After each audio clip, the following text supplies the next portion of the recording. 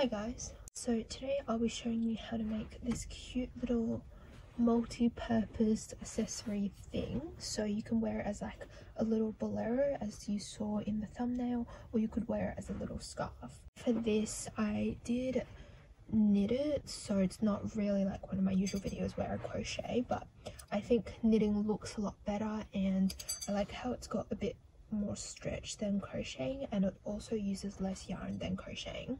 First off, you will need some knitting needles. I don't know what size mine are, but they do say 6.0 at like the ends, so maybe that's like the size, but they're just like this. They're pretty long, but you don't really need ones that are that long. It's just purely dependent on how wide you want your sleeves to be.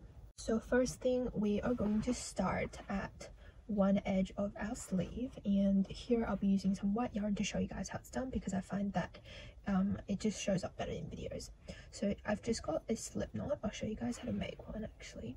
So I like to just go like this and then place that strand in the middle there, and then you're going to pull it like that and then just tighten to create a little loop. Now you're going to place that loop onto your knitting needle, and I'm going to pull on the tail to just tighten it a little bit. And now with your fingers you're going to place them like this, and this is my like ball of yarn over here, and then you're going to flip it and then put your needle into it and then tighten, so that creates a loop on your knitting needle. So again, you're going to hold your yarn like this, flip it, and then thread it through your needle, and again just like that. You can see you've got this little couple of stitches on your needle, and you're going to do this until you're happy with the width of it.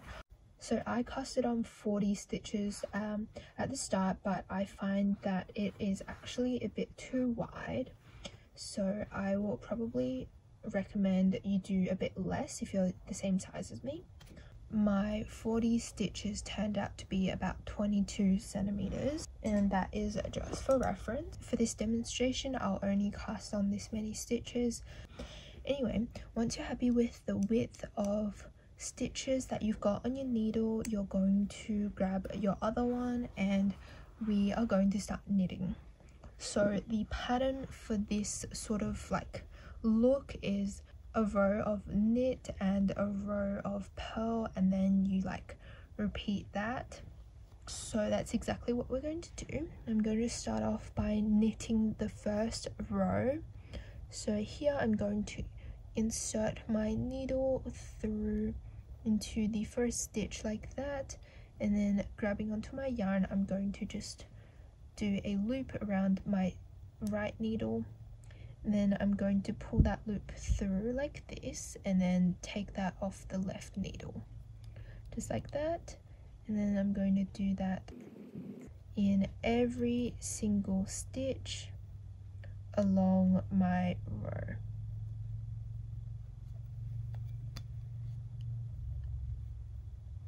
And this is like probably not how you're meant to hold your knitting needles, but this is how I do it because I guess it just works for me. And so, you know, if you've got a better technique, definitely stick to that.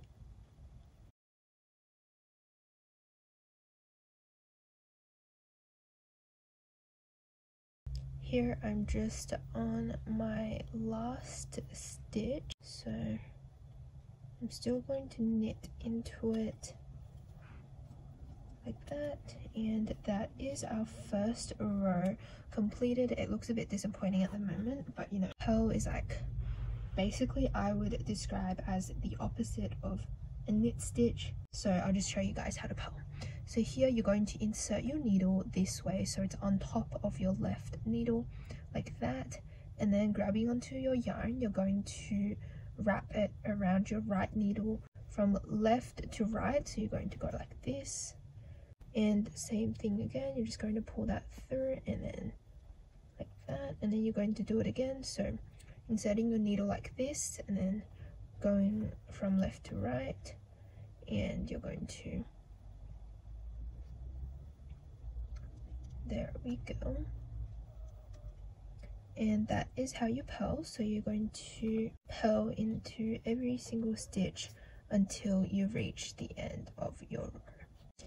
And as I said previously, the pattern for today's project will just be a row of knit and a row of purl, and you just need to repeat that until your knit becomes long enough for your wingspan.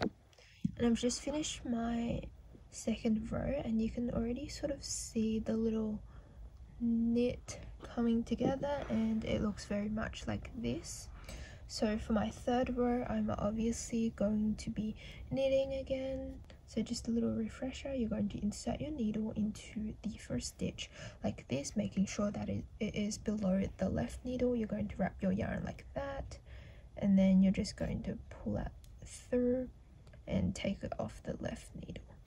And now you just have to repeat this step until you reach the end of the row again, where you will start purling into the next row. So this is what my little knit looks like so far, and you're going to be knitting and purling until you reach your desired length for the sleeve. And mine was 145 centimeters long. I did lose count of how many rows I did just because it was so freaking long. Okay, so here is my bolero. It is very, very long, and now I'm going to show you guys how to cast off. So first things first, you're going to grab your other needle, and then I like to just push everything closer to the tip of this needle. So we're going to insert our needle into the first little loop here, and then we're just going to knit a stitch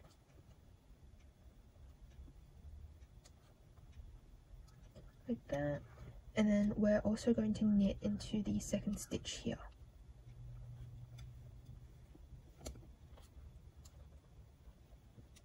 So now, as you can see, we've got 2 stitches on this needle here, so we're just going to pull over the first loop over the second. And I'm really bad at doing this, so I sort of have to use my fingers, and it's like I have terrible technique when it comes to this, but if it works, it works. And there we go. Once you've done that, you should only have 1 loop on your needle. So now we're going to knit into the next stitch like that, and then same thing again, you're going to pull the first loop over the second loop.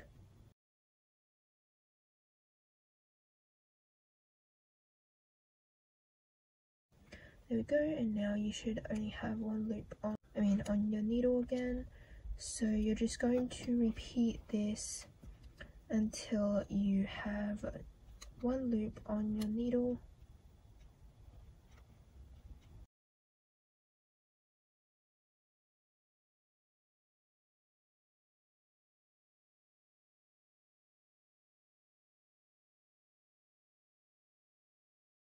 Alright, so this is what it looks like so far, and I'm going to do the rest of them off camera just because it's too hard doing it on here, and I'll see you guys soon.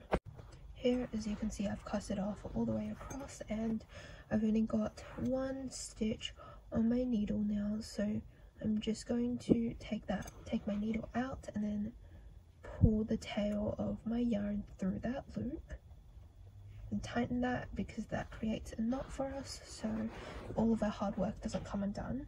I'm not gonna lie, but this probably took me 4 months to knit, just because I'm not that productive and I can't like knit a lot in one sitting, just because it is kind of boring. And yeah, now we're going to thread through some ribbons just to sort of attach the 2 sides together like the original photo that we're trying to read. So here I got some ribbon. It's like this really beautiful cornflower blue sort of color, and it is 9mm wide, so about a centimeter. And ideally I would want a thicker ribbon just because I think it looks nicer, but I don't have any at the moment. First strand I'm going to insert into this little loop here.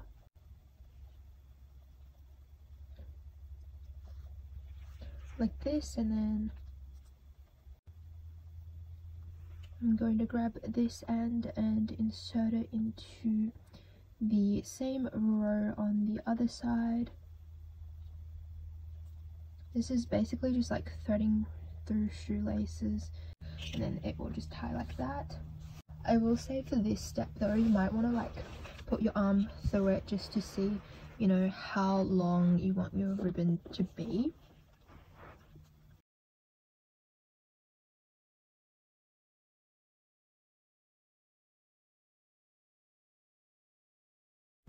Like that, and then I can just do a little bow. Okay, I just realized I made it really wide for my wrist. Like, this could literally overlap. I don't know why I did that, but anyway, I don't really need a whole lot of ribbon here.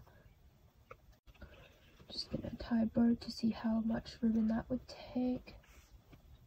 And I'm thinking for my arm, I want there to be 1, 2, 3, 4 ties total. So once you sort of measured out how long you want your ribbon to be, you can just like cut it off. Anyway, and I'm going to undo that just so I can measure the same length for my other arm.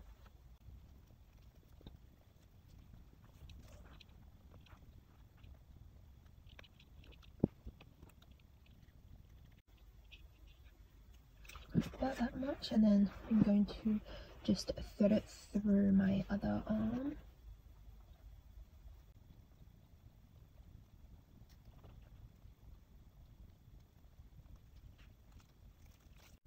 And then I'm going to tie that into a little bow. Just like that.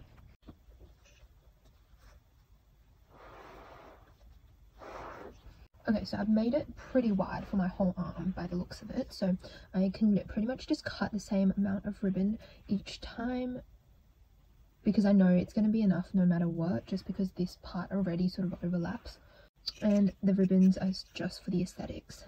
They don't actually do a whole lot. Like that, and then I'm going to cut another one for my other arm, obviously.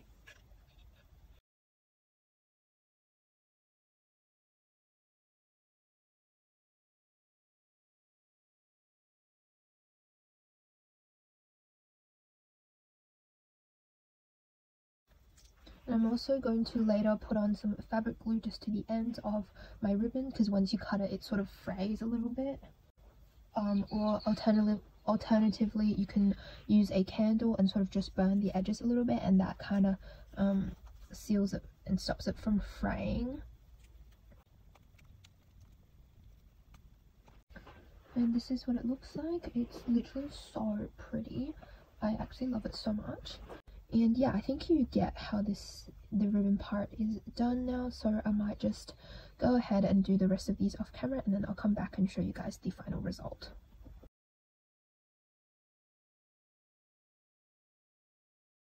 Hey guys, so I've just done all the ribbons and I've put it on.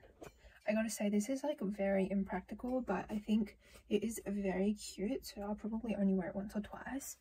But the good thing is you can also wear it as a little scarf in winter, and you know, the little ribbons just add a super cute little touch. And yeah, thanks so much for watching this tutorial. If you made this, please tag me in it so I can see it. And yeah, I'll see you guys in my next video.